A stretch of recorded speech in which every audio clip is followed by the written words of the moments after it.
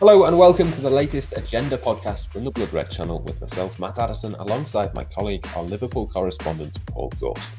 In the week that Liverpool were awarded planning permission to begin their extension of Anfield and were linked with several thousand new players, including Florian Neuhaus, what about the players they already have?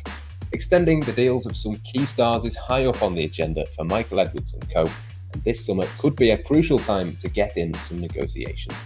Paul, thanks for joining me. Adrian, we've seen this week, has signed a new contract at Anfield, and he's not going to be the last either.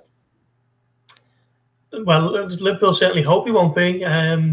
So Adrian signed the new contract on, was it Monday? All the days are merging into one now, but it was one day this week, wasn't it? And I thought that was an interesting one because he's very much in the twilight of his career, isn't he? He's 34. He's probably now third choice goalkeeper at Liverpool behind Caoimhin Kelleher and obviously Alisson Becker.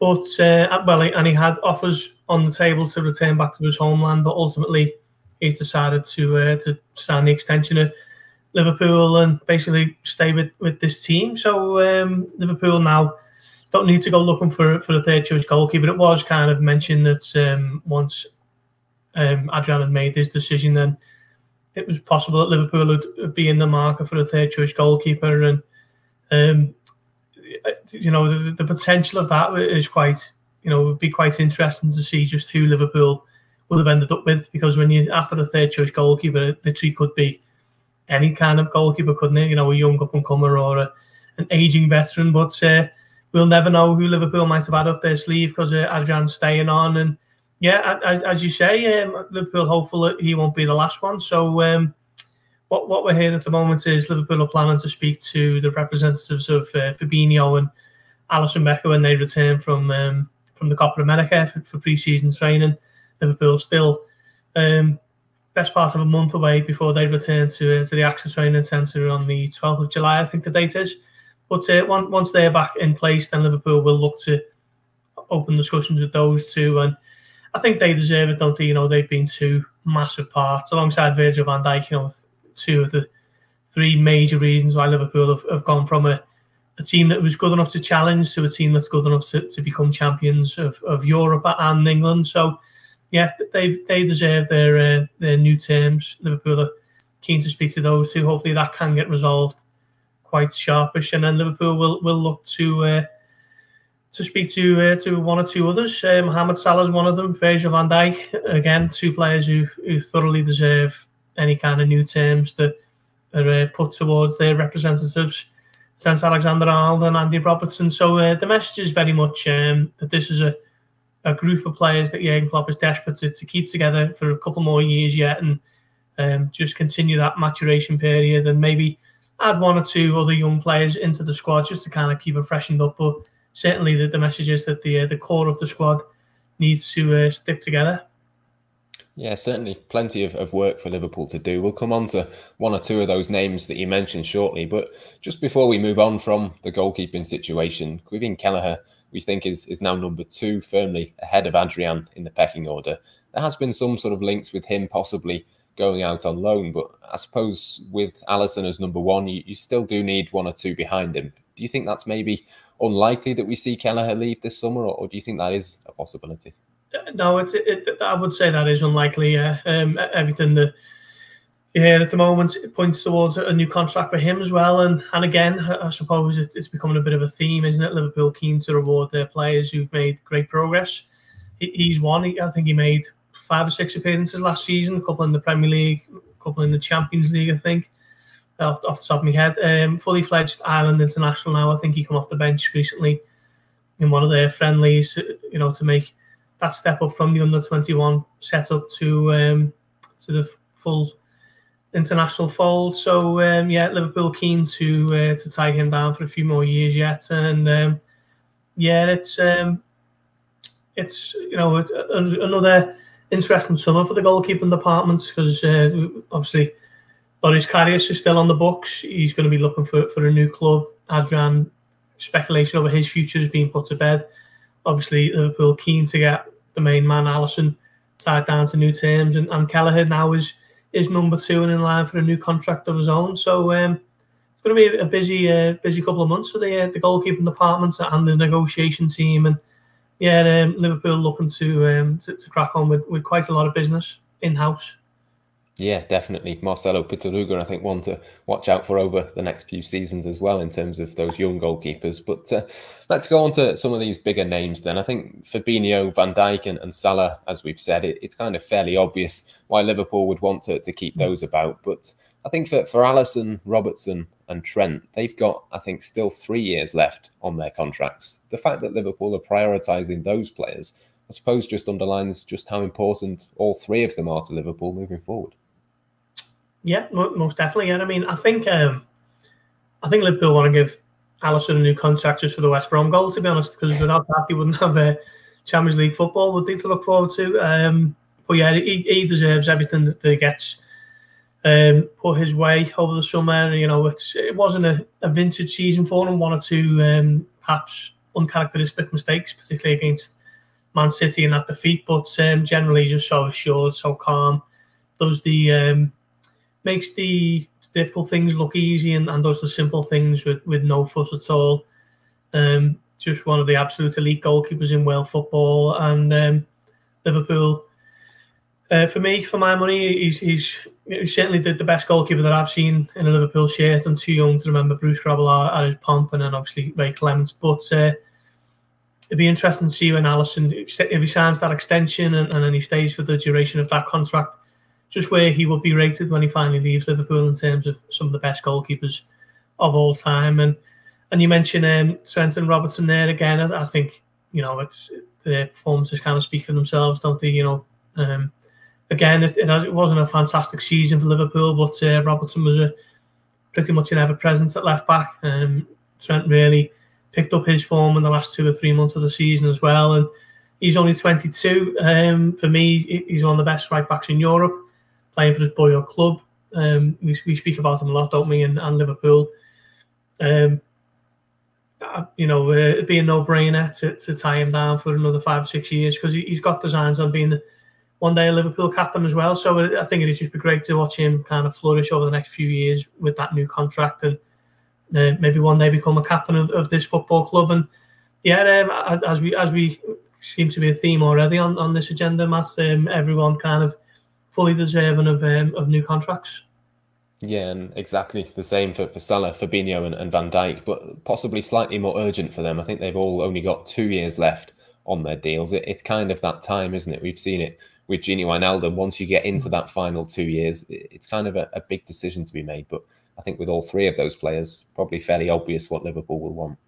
Yeah. And it's an interesting one, isn't it? Because you mentioned there about 2 years on a contract, but in a way, it's only one, because once you get down to those final 12 months, normally the decision has been made either way, hasn't it? We've seen that with Emre Can, we've seen that with Gini Wijnaldum, and I'm sure it happens throughout football when a player is down to the last year of his contract and nothing gets signed. The decision has been made and the writing is on the wall for some time. So, yeah, Liverpool, you know, all parties seem to be happy with everything in terms of Alisson and Fabinho. Alisson's such a kind of quietly strong character behind the scenes. He's not someone who rants and raves. His opinion is respected in the group. I know that much, but he's not someone who has to shout to be heard, if that makes sense. We've seen when his father sadly passed away how much he is a big figure of this squad, with so many people kind of publicly speaking out about how much they care about him and his family, and generally he does seem to be a well-liked character behind the scenes. So I don't anticipate any problems on that front. And to maybe a lesser extent, I'm not too sure, Fabinho seems to be more than happy at the club as well. I mean, he's been here since 2018 himself, hasn't he? And yeah, I think it's been important for Liverpool to address these contract situations sooner rather than later. And if everyone is happy to sign on the dotted line, then let's get that done and move on. Doing all of these contracts, of course, is a significant investment for Liverpool to make. There's obviously off-the-field things like the Anfield extension that we've seen this week. All of those things seem to start to be coming back to the fore again now. It kind of feels like we're getting a little bit back to normality. And I suppose we can't underestimate the importance within that of this RedBird Capital Partners deal as well, because that is something that Liverpool have spoken about as getting back to normal. It kind of feels like that's starting to be the case now. Yeah, you're spot on. I think, everything that you heard from the club at the time, speaking to people about this RedBird deal, was it just means that it's going to be business as usual. And what are we now? It's maybe 2 months on since that deal was signed. It does seem to be as though everything is getting back to something that does kind of look like normality, doesn't it? Contracts are on the agenda. Liverpool are making big strides with Anfield Road developments. And speaking to someone just before we recorded this, Matt, and they were saying about, we're pressing on to have 54,000 inside Anfield for August. Obviously dependent on the government restrictions, but Liverpool are very keen to reopen their doors to everyone, as many as they can. So where are we now? We're middle of June. Maybe by the middle of August, we'll have a few new contracts under the belt of a few key men. Maybe we'll have 1 or 2 players, new players on the squad list, and we'll have 54,000 inside Anfield, and looking towards a bit of a bright future for Liverpool, for football, and for society in general, hopefully. Yeah, lots of players on that sort of contract priority list, but there's a few others in there as well that kind of got 2 or 3 years left on their deal, but are maybe not priorities at the moment. You think of Mane, Firmino, Keita, Henderson, Chamberlain. I suppose there's a bit of a decision to be made on those players as well moving forward, because as much as we talk about the other players getting into the last 2 or 3 years of their deals, it's not going to be too long until these players are in the same situation. Yeah, I think so. And you mentioned the 2 players who stand out for me, and reluctant to be overly critical of them, but Naby Keita and Roberto Firmino. I mean, we've spoken about the players there: Salah, Fabinho, Alisson, Van Dijk. These are all players who have more than justified their potential new contracts. They have played for that contract, haven't they? I mean, Keita, you can't even get him on the pitch, can you, really? I mean, we haven't seen him since he got hauled off before half-time against Real Madrid. A new contract for him,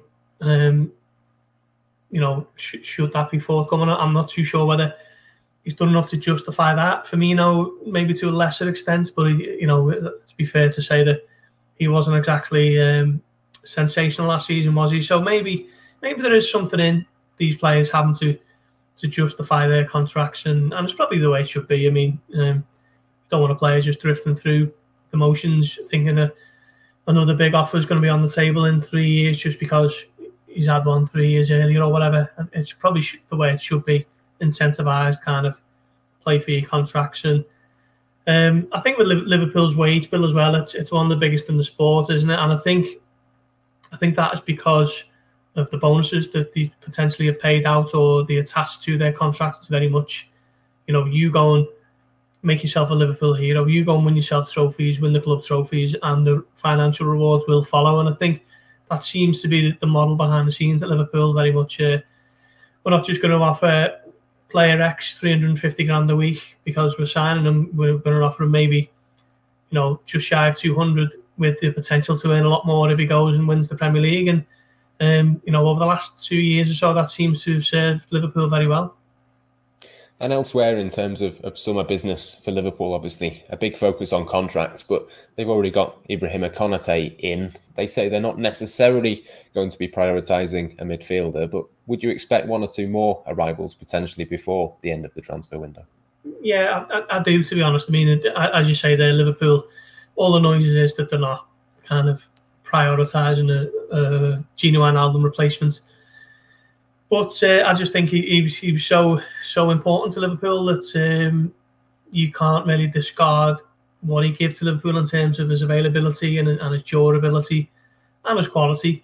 Thinking that players like Oxlade-Chamberlain and Keita are going to be able to fill that void. Wijnaldum played 51 times last season, so to kind of throw that away and think that what the options that are already available to Klopp are going to be able to fulfill that same kind of void, I'm not too sure. So I'd imagine Liverpool are still looking around the market for a new midfielder. Florian Neuhaus seems to be someone who they are keen on. We'll wait and see what happens with that one.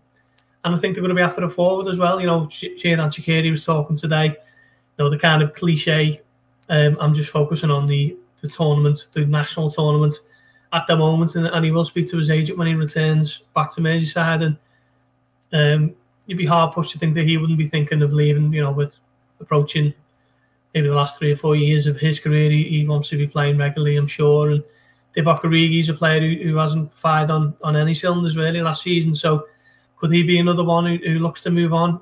If either or leave, then I'd imagine Liverpool are looking at an additional forward as well, because they've obviously got Jota there and the front three who aren't going anywhere. But for places for 3 positions throughout the season, that's going to be difficult to kind of juggle that one. And I'm sure down the other end of the pitch this season, what can happen when you go into a season a little bit short in one particular area. So I do expect a forward to arrive and possibly a central midfielder as well. And of course, there's Takumi Minamino to throw into that as well. But when you think of Origi, Shaqiri, Minamino, I'm sure Liverpool at the right price would be prepared to let 1 or 2 of these players go. But you probably can't afford to let all of them go at once because, as you say, you don't want to leave yourself short. It's kind of a balance between the two things, I think, for Liverpool this summer. Yeah, it is. And Minamino's been a bit victim of circumstance to an extent. He come in January, and by March it was lockdown, and by the time it all started up again, Liverpool were champions of England, and everyone was just waiting for the next season. And then next season started. It's always a difficult task to break into that front three anyway, but he didn't really get a proper opportunity to get a good run on the side. And then obviously goes to Southampton, and Southampton seems to be keen, don't they? Liverpool are suggesting at the moment that they'd like to keep Minamino, but I think if Southampton are keen on making him their player, I think Liverpool won't be, you know, putting the phone down too quickly. Let's perhaps phrase it that way. Yeah, absolutely. We'll have, of course, all the latest on contracts, transfers, and plenty more across Blood Red and the Liverpool Echo across the course of the summer. Make sure you sign up to our newsletter. We've some exciting plans for that in the pipeline from next week, and the link for that is in the description below. For now, though, from myself, Matt Addison, and from Paul Gorst, that's all we've got time for here on the latest Agenda podcast.